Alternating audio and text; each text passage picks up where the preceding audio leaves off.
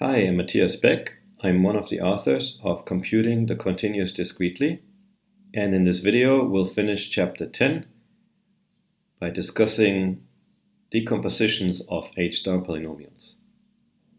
Here's the result that I'm after. You give me an integral polytope, and for the time being I will assume that it contains an interior lattice point. Then we have a decomposition of the H-star polynomial, the numerator of the Erhard series, as a sum of two palindromic polynomials. You should convince yourself that this statement by itself is nothing special. You can take any polynomial and write it as such a sum. Two polynomials, both palindromic, and in fact this decomposition is unique. What makes this result special is that the polynomials in this decomposition have non-negative coefficients. You might remember in chapter 3 we proved that the H-star polynomial always has non-negative coefficients. This was theorem 3.12. And so you can think of this theorem 10.9 as a refinement, because not only does H-star have non-negative coefficients, but the polynomials A and B in this decomposition, this unique decomposition, have non-negative coefficients. That's a stronger statement than saying H-star has non-negative coefficients. And as you imagine, this has a consequence that we can express entirely in terms of the H-star coefficients. So this is sort of an easy corollary, so you can translate the fact that A and B have non-negative coefficients into some linear inequalities among the H-star coefficients.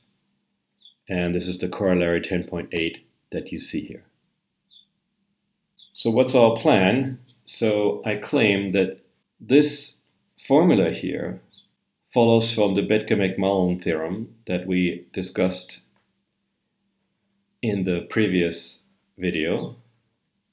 The ingredients of the Bethke-McMullen theorem were H polynomials of links,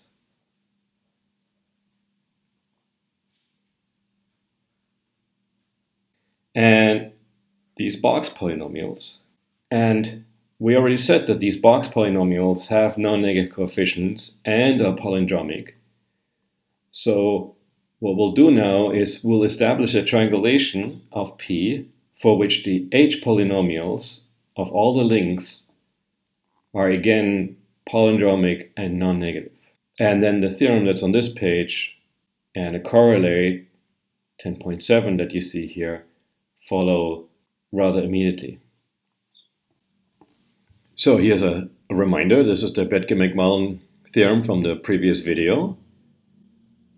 We're fixing a triangulation, and then the H-star polynomial can be written as a sum over the simplices in this triangulation. And the summands involve the H polynomials of the links and the box polynomials. And our plan now is to start with a boundary triangulation.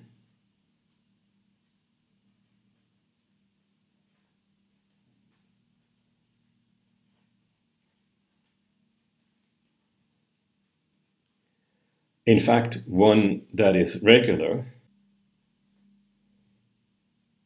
So on the right, in the top picture, you see sort of a schematic of this.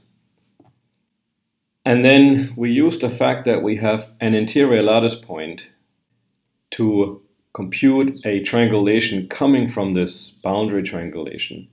So what I'll do is I'll take each simplex in my boundary triangulation and take the convex hull together with this interior point. This is called coning over a triangulation. This effect that this has is that the triangulation of the interior, if you want, of the polytope, entirely corresponding to the triangulation of the boundary.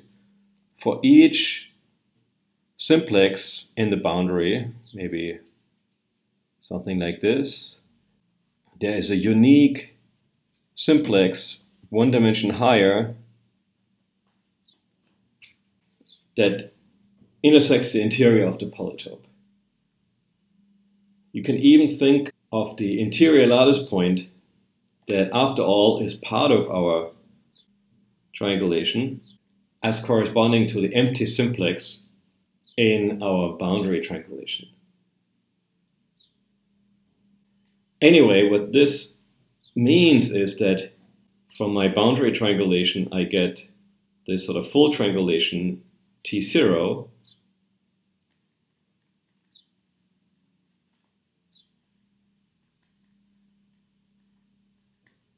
and I use the Bethge-McMullen theorem for this triangulation T0. I get a decomposition of the H star polynomial of the polytope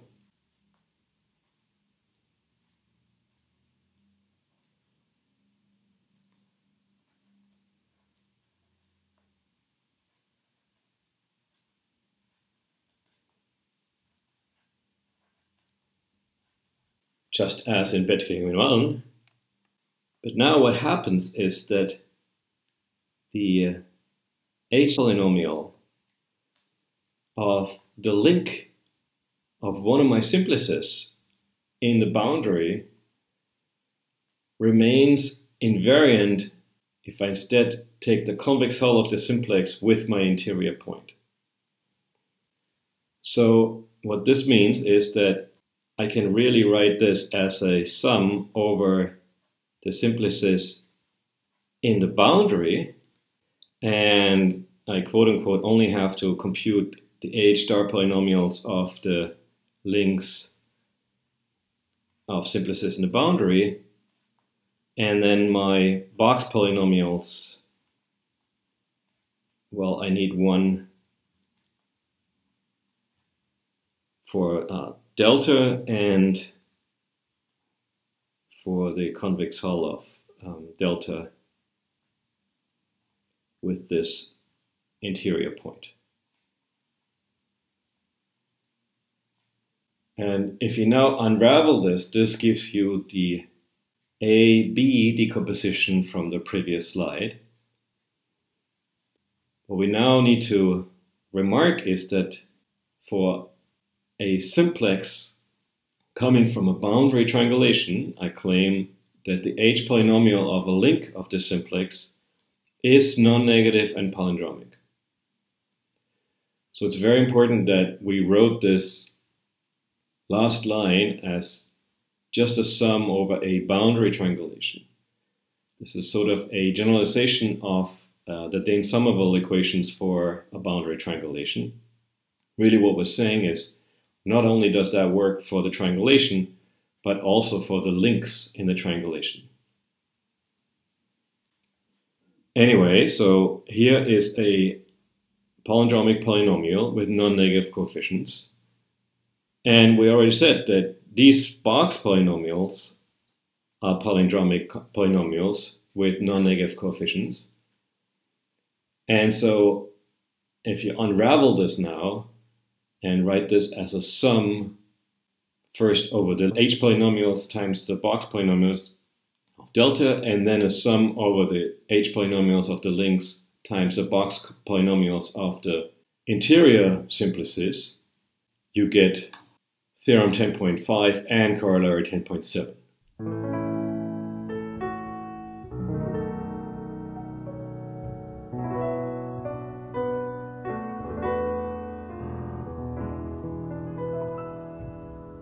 Let me spend a few minutes giving you an idea of what one can do if there is no such interior lattice point. And this is this generalization here by Alan Stapledon. If you have an integral polytope and I compute the H star polynomial, it has some degree S. If I have an interior lattice point, this degree will be equal to D, the dimension of P. But this theorem is now in the general case. And you can see what changes. If I have a smaller degree S, I have an AB decomposition not of the H star polynomial, but I need to multiply the H-star polynomial by this finite geometric series. You can see if S is equal to D, this geometric series up front is trivial. At any rate, now we get this decomposition into palindromic polynomials, and again, what's important is that they have non-negative coefficients. And you can unravel this in the same way as the theorem that we started our video with and get linear inequality among the H-star coefficients. They're going to look a little different from what you see here, but the philosophy is the same. So let me just give you a remark of how one proves this theorem over here. And that is, we'll take the picture of a cone over a polytope.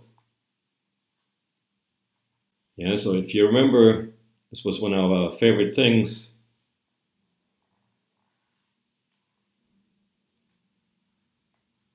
If you start with a polytope P over here, we form the cone over it, and of course a triangulation of P gives you a triangulation of the cone and vice versa. But the point is, what I don't have now is I don't have this sort of interior lattice point in P, but I will have an interior lattice point at some height larger than 1. You know, for the cone over P, I think of P as living at height 1 in sort of my additional dimension.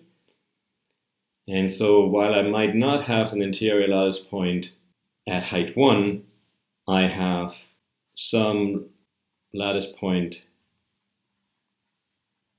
at some height. And in fact, you can realize that this height has something to do with the degree of the H-star polynomial. At any rate, what I'll do now is I don't triangulate P using interior lattice point, but I triangulate my cone using this interior lattice point at some height larger than 1. And if you now follow the philosophy of how we computed our box polynomials, this finite geometric series that you see in Stapledon's theorem will appear naturally, and it'll appear exactly from this interior lattice point. And you can sort of see the higher I have to go to find this interior lattice point, the larger this finite geometric series has to be in this theorem.